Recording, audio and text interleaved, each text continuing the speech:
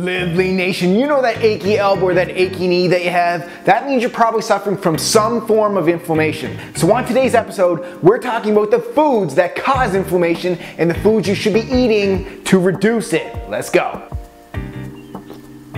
Damn, that's good. Welcome to LiveLeanTV. I am your host, Brad Gotts, the #1 expert teaching you how to live lean 365 days a year. So you should know by now that a major part of my Live Lean Transformation 100,000 mission is to get you guys to move your body more effectively via exercise. But guess what? As awesome as exercise is for your overall health, it does create inflammation in your muscles and in your tendons. There's just no way around it. And on top of this, the foods you're eating or not eating can create even more inflammation in your body. So chronic inflammation is a serious issue, as it not only will stop you from getting in a good workout, it can also lead to cancer, diabetes, and heart disease. So to fight this inflammation, we need to be fueling our bodies right. However, that of course is not happening for the majority of the Western population. The reason, what do you think? The majority of the foods that lead to inflammation are those found in high quantities in our diet. I'm talking specifically about omega-6 fats found in most processed foods that we love to eat so much. Unfortunately, due to the high intake of these processed snack foods,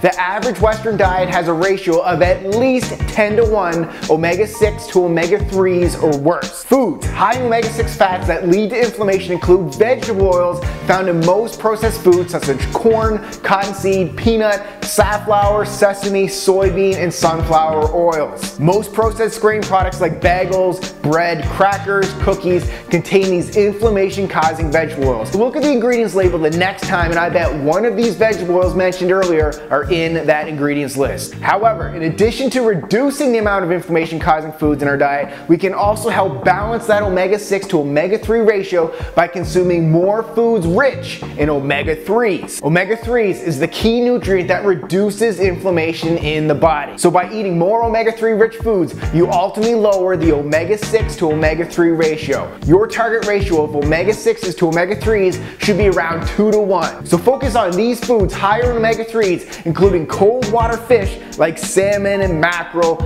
eggs enriched with omega-3s, grass-fed beef, liver, macadamia and walnuts, and leafy vegetables. And boom, I also recommend you supplement with a high-quality omega-3 fish oil supplement like the one I use here from Ascenta Health called Nutricy HP. And if you're worried about this tasting fishy, stop. It tastes absolutely delicious. I take it straight up.